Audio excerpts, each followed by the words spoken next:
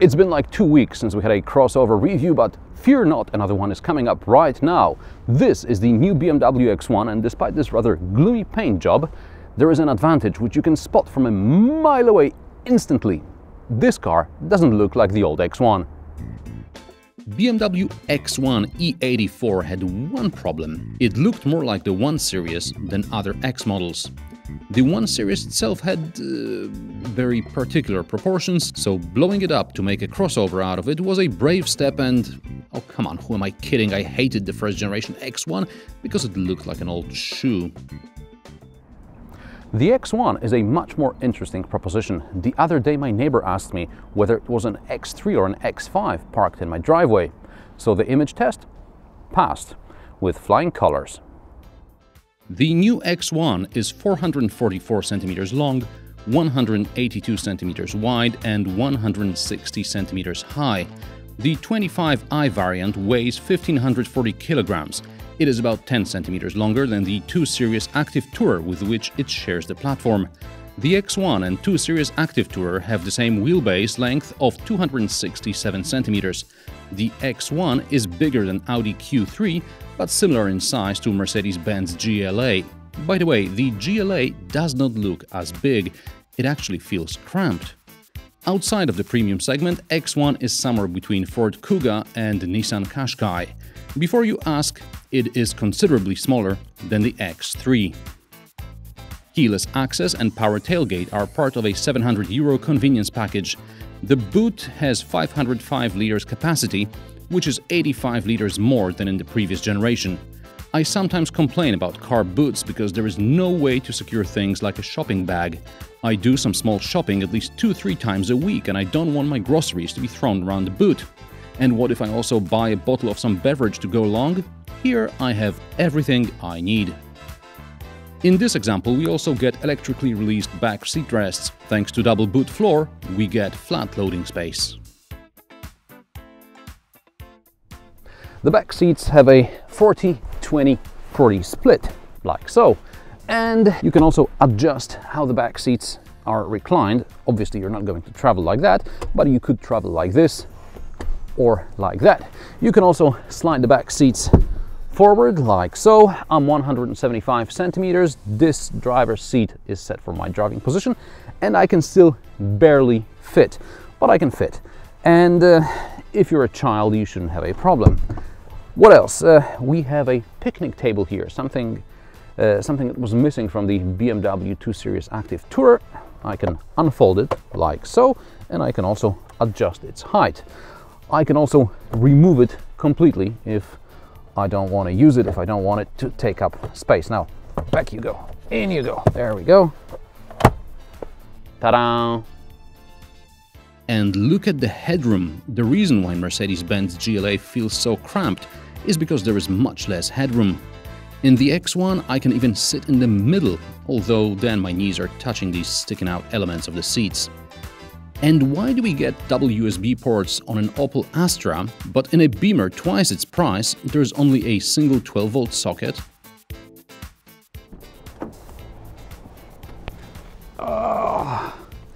In the front, a bit of a surprise because there is not enough space between the seat and the bottom of the steering wheel. Of course, I could move the steering wheel up like that, but then I can't see what's happening here at the bottom of the dials. At the moment, the seat is in the bottom position. You can't lower it anymore. The only thing I could do is lower the thigh support,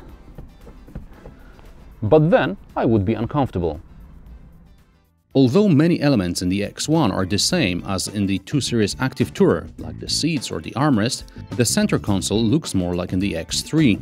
The driving mode button is back next to the iDrive controller, which by the way is too low to scribble comfortably on the touchpad.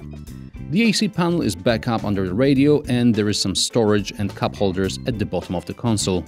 The USB port and a 3.5mm jack socket are in a cubby under the armrest. And the head-up display is back up on the windscreen instead of the plastic panel sticking out above the dials. Possibly BMW customers didn't like the cheap solution.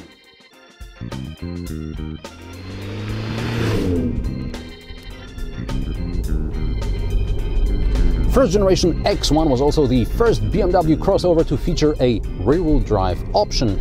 The new X1 is based on the UK L platform, which offers a front-wheel drive option on the less powerful variants. But this is an xDrive model with torque sent to the back wheels if the front wheels start to slip.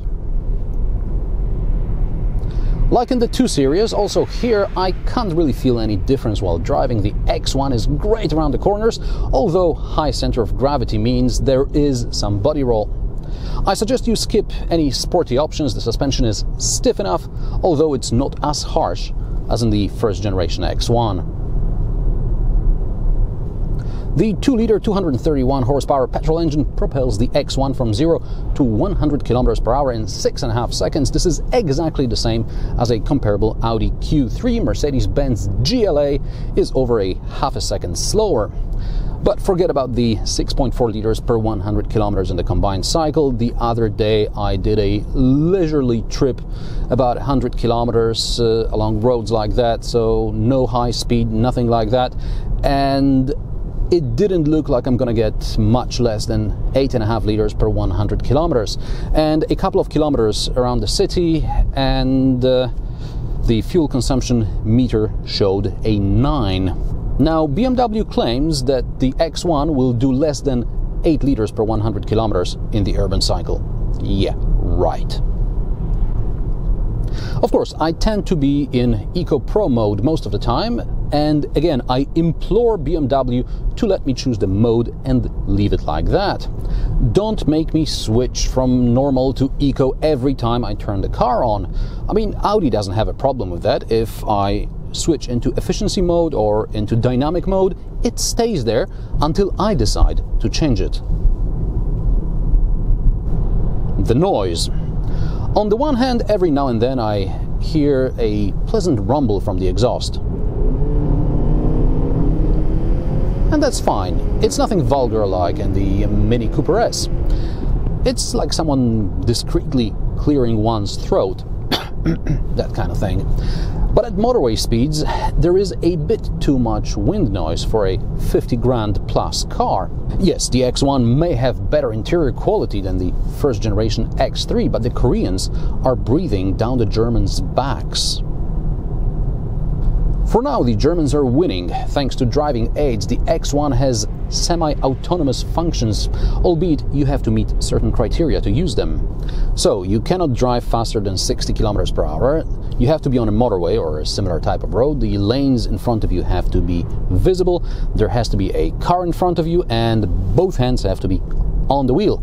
I suspect you get this type of moderately moving traffic on German motorways, but in Poland it's either standstill or full ahead. In the Q7 you can use a similar type of traffic assistant even in the city. Back to the xDrive for a minute. In theory, every manufacturer claims that their system is the best because it can beat the competition on a specially prepared off-road course. Yes, there are some spectacular obstacles and it looks great on film. But in real life, a four-wheel drive or all-wheel drive system, whatever you like to call it, well, it's as good as the traction. I can't really tell the difference between this variation of xDrive and whatever type of Quattro you get in the Q3. However, the other day I did drive through some muddy trails and I didn't get stuck, which I think is a success. The X1 was driving from left to right, but I had enough traction with these tires and the 18 cm ground clearance was just enough. Now, I'm not going to try it again because I'll definitely get stuck with the cameras rolling.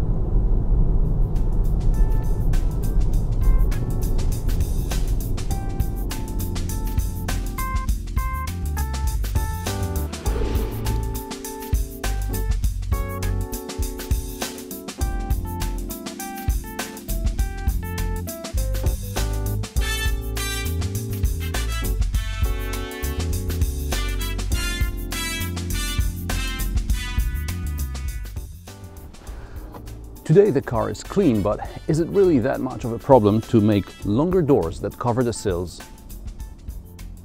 The new BMW X1 is a step in the right direction. It's practical, it's good to drive, it looks good, But if you don't mind owning a car with a less posh badge, then there is a lot to choose from in the mass segment for just half the price. And do you think small premium crossovers are worth their price tag? Let me know in the comments below. Don't forget to subscribe, share and rate my videos. New episodes every Friday. Thanks for watching, and I'll see you next time.